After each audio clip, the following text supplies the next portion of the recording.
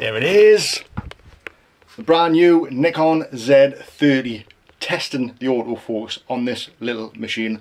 That's what we're going to be taking a look at in this video. But first, the studio is an absolute mess and it's something I need to address. I'll be right back.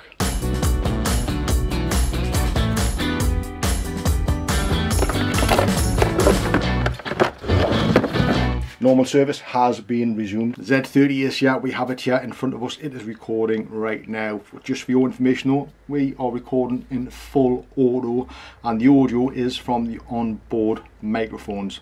Now I'm going to change it up because once you get used to external microphones and manual settings, there's no really going back. But starting out, you can see from that little snippet exactly what you can do by just switching this camera on and setting it into auto and just hitting that record button. It just does the job straight out of the box.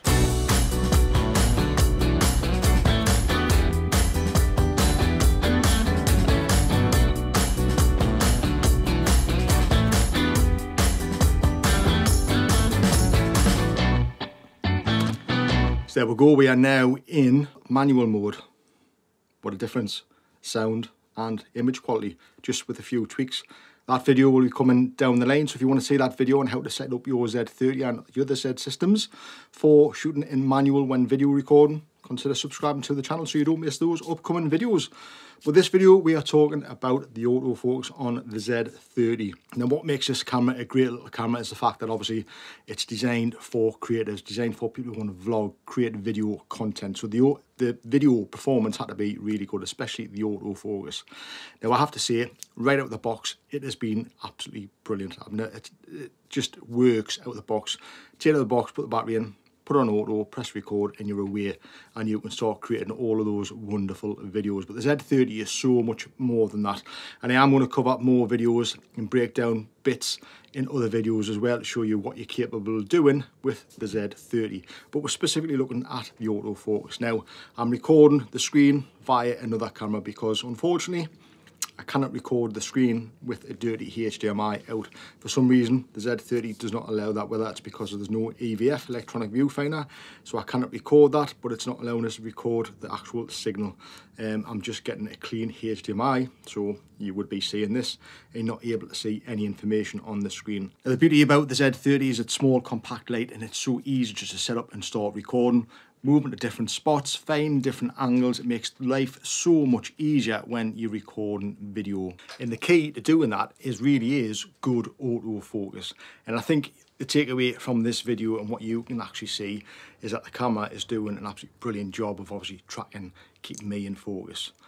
There's not going to be any issues with that, but you don't just get great autofocus with this camera. You get 4K 30, which is fantastic and it's great quality, and you also get that buttery smooth 120 1080p as well for all those lovely slow motion shots. It really is an amazing little bit of kit. But because we are all used to our phones and the touch screens as well, one of the great things about the Z system, from the Z6 right the way through to the Z6 II, Z7 and now the Z30, is it's always had a great touch screen on the back of the camera.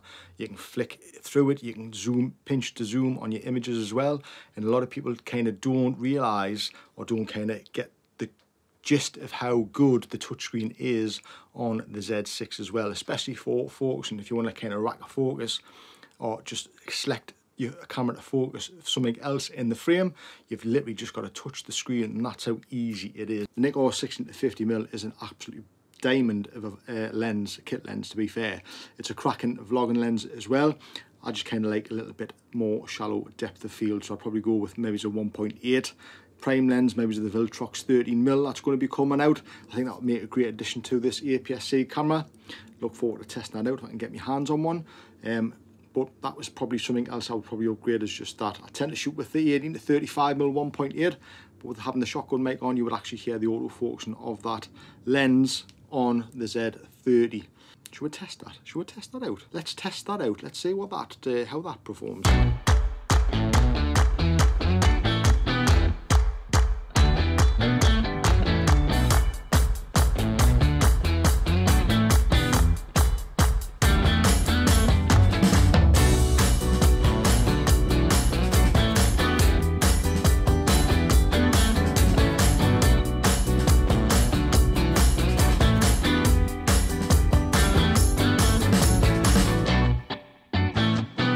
this is the Sigma 18-35mm on the Z30. Not something I thought I would probably use because it actually is quite a heavy lens on such a small body, so I'd probably go more for a smaller APS-C dedicated 1.4 lens from Viltrox, I think, with an APS-C.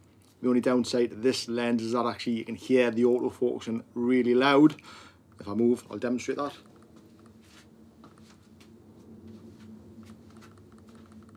You'll probably be able to hear that with the shotgun mic. If you wear a lapel mic, you actually cannot hear that at all, and that's what I've been doing for quite some time now. So, but with it being a vlogging camera, I'd probably want to set up with the shotgun mic on because I like the sound of the Rode Mic Pro, and if it's the same distance away all the time, you're going to get the same quality of audio as well. But that's with the Sigma 18-35mm 1.8, a little bit of a bonus there for you guys. But I know obviously people who are stepping from their camera phones just want a camera that they can actually just switch on and start using. And I'm happy to say the Z30 does just that. It is a fun tool that allows you to forget all about the tool and just concentrate on creating whatever you want to in front of the camera. You can see from that little sequence that we've just done there at the beginning how easy it is to create something. It may have only been a few seconds long, but it just kind of shows you what you're able to do very quick and very easy. And I must admit, having the flip out screen is making a big difference to the way you can actually create.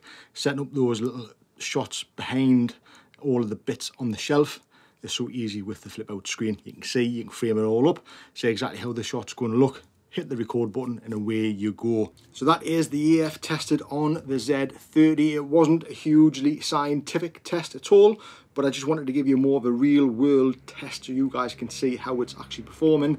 If you're thinking about setting up to shoot vlogs, video content, and become a creator on YouTube or any other platform as well. So hopefully you're getting a good idea of how well that Z30 is performing. I'm going to be creating more videos on the Z30, so they'll be coming up, so consider subscribing to the channel so you don't miss out on those videos. And with that being said, thanks very much for watching. I'll see you guys in the next one. See you then.